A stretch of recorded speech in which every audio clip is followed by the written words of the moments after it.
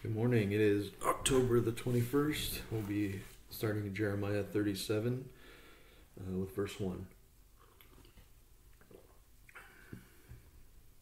Now King Zedekiah the son of Josiah reigned instead of Coniah the son of Jehoiakim, whom Nebuchadnezzar king of Babylon made king in the land of Judah. But neither he nor his servants nor the people of the land gave heed to the words of the Lord which he spoke by the prophet Jeremiah. And Zedekiah the king sent Jehukal the son of Shelemiah and Zephiah the son of Maaseiah the priest to the prophet Jeremiah, saying, Pray now to the Lord our God for us. Now Jeremiah was coming and going among the people, for they had not yet put him in prison.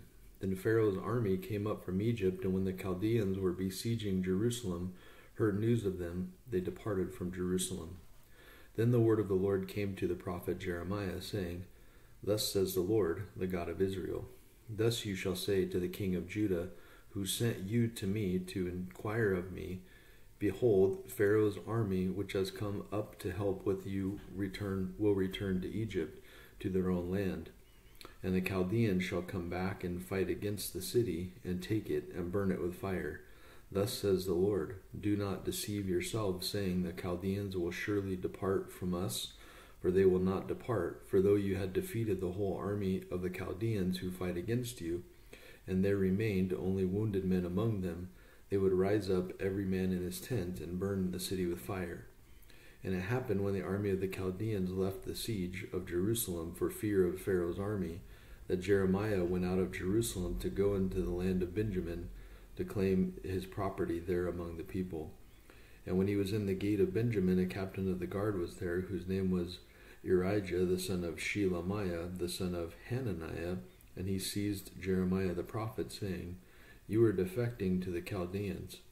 Then Jeremiah said, False, I am not defecting to the Chaldeans, but he did not listen to him. So Irijah seized Jeremiah and brought him to the princes. Therefore the princes were angry with Jeremiah, and they struck him and put him in prison in the house of Jonathan the scribe, for they had made that the prison.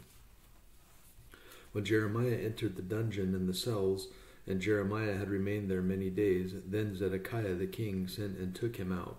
The king asked him secretly in his house, and said, Is there any word from the Lord?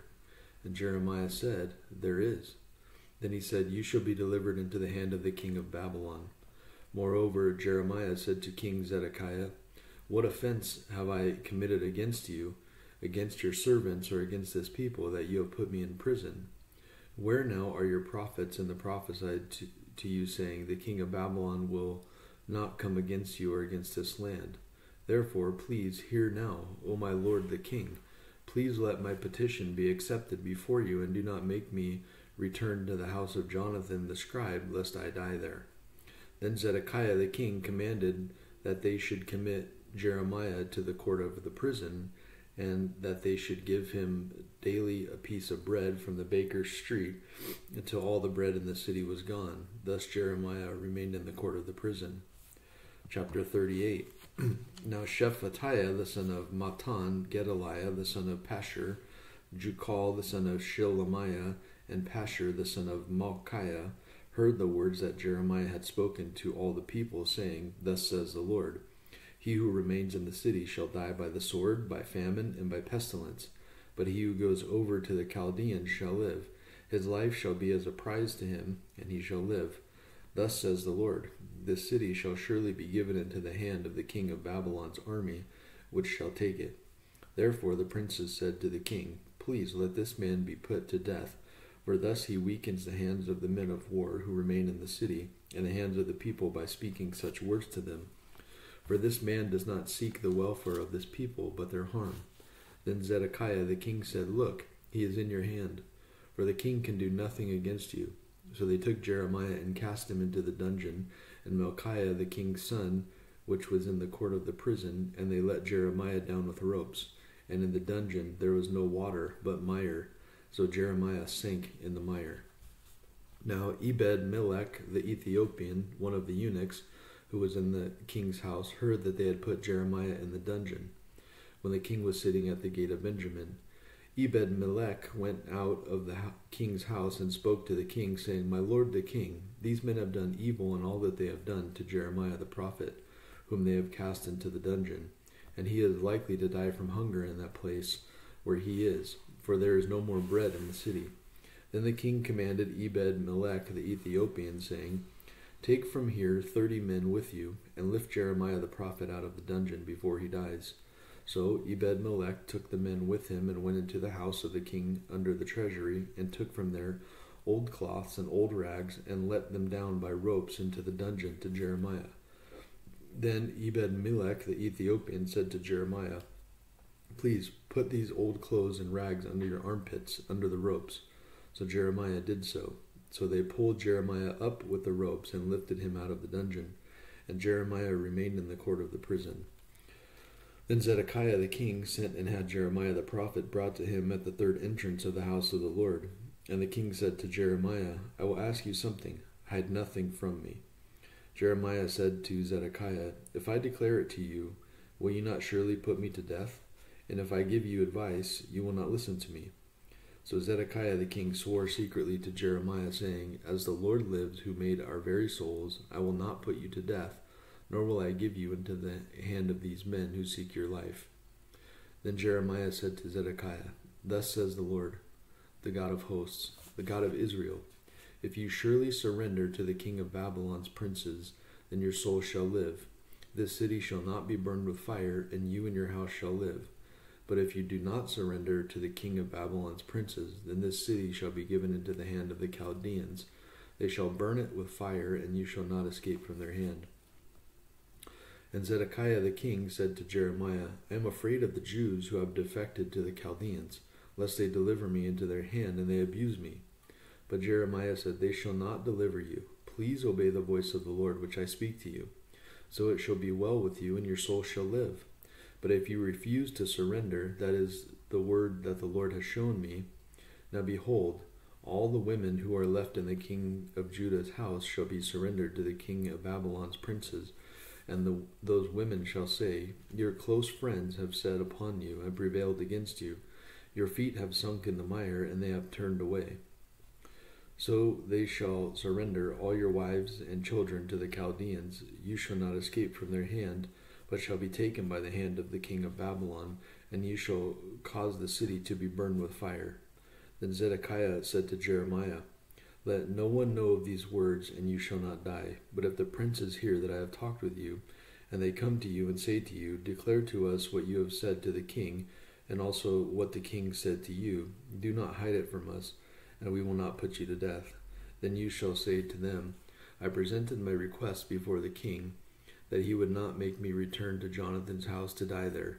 Then all the princes came to Jeremiah and asked him, and he told them according to these words that the king had commanded. So they stopped speaking with him, for the conversation had not been heard. Now Jeremiah remained in the court of the prison until the day that Jerusalem was taken, and he was there when Jerusalem was taken. 1 Timothy chapter 6, verse 1. Let as many bondservants as are under the yoke count their own masters worthy of all honor, so that the name of God and his doctrine may not be blasphemed. And those who have believing masters, let them not despise them because they are brethren, but rather serve them because those who are benefited are believers and beloved. Teach and exhort these things. If anyone teaches otherwise and does not consent to wholesome words, even the words of our Lord Jesus Christ, and to the doctrine which accords with godliness, he is proud, knowing nothing, but is obsessed with disputes and arguments over words from which come envy, strife, reviling, evil suspicions, useless wranglings of men of corrupt minds and destitute of the truth, who suppose that godliness is a means of gain. From such withdraw yourselves. Now godliness with contentment is great gain. For we brought nothing into this world, and it is certain we can carry nothing out. And having food and clothing, with these we shall be content. But those who desire to be rich fall into temptation and a snare, and into many foolish and harmful lusts, which drown men in destruction and perdition. For the love of money is the root of all kinds of evil, from which some have strayed from the faith in their greediness, and pierced themselves through with many sorrows. But you, O man of God, Flee these things and pursue righteousness, godliness, faith, love, patience, gentleness. Fight the good fight of faith. Lay hold on eternal life, to which you were also called, and have confessed the good confession in the presence of many witnesses. I urge you in the sight of God, who gives life to all things, and before Christ Jesus, who witnessed the good confession before Pontius Pilate, that you keep this commandment without spot, blameless until our Lord Jesus Christ's appearing, which he will manifest in his own time. He who is blessed and only potentate, the King of kings and Lord of lords, who alone has immortality, dwelling in unapproachable light, whom no man has seen or can see, to whom be honor and everlasting power. Amen. Command those who are rich in this present age not to be haughty, nor to trust in uncertain riches, but in the living God, who gives us richly all things to enjoy. Let them do good, and let them be rich in good works, ready to give, willing to share, storing up for themselves a good foundation for time to come, that they may lay hold on eternal life. O Timothy, guard what was committed to your trust, avoiding the profane and idle babblings and contradictions of what is falsely called knowledge. By professing it, some have strayed concerning the faith. Grace be with you. Amen. Psalm 89, beginning in verse 38. But you have cast us off and abhorred. You have been furious with your anointed. You have renounced the covenant of your servant. You have profaned his crown by casting it to the ground. You have broken down all his hedges. You have brought his strongholds to ruin. All who pass by the way plunder him. He is a reproach to his neighbors. You have exalted the right hand of his adversaries. You have made all his enemies rejoice. You have also turned back the edge of his sword, and you have not sustained him in the battle. You have made his glory cease, and cast his throne down to the ground. The days of his youth you have shortened. You have covered him with shame. Selah. How long, Lord? Will you hide yourself forever? Will your wrath burn like fire? Remember how short my time is. For what futility have you created all the children of men? What man can live and not see death? Can he deliver his life from the power of the grave? Selah. Lord, where are your former loving kindnesses which you swore to David in your truth? Remember the Lord, the reproach of your servants, how I bear in my bosom the reproach of all the many peoples, with which your enemies have reproached, O Lord, with which they have reproached the footsteps of your anointed. Blessed be the Lord forevermore. Amen and amen. Proverbs 25, verse 28. Whoever has no rule over his own spirit is like a city broken down without walls. And that's it for today's reading. Let's go ahead and pray. Lord, we thank you this morning for your word, just for giving it to us, Lord, and may we just take heed to it, Lord. We see that Jeremiah is giving out your word, giving out the truth, and yet it's being rejected over and over again. And Lord, I pray that we would not be like that, but we would look at your word, that we would take it for the truth that it is, and that we would apply it to our lives and just be obedient to serve and to follow you. And so, Lord, would you go before us today? Fill us with your spirit, we pray. In Jesus' name, amen. God bless you guys.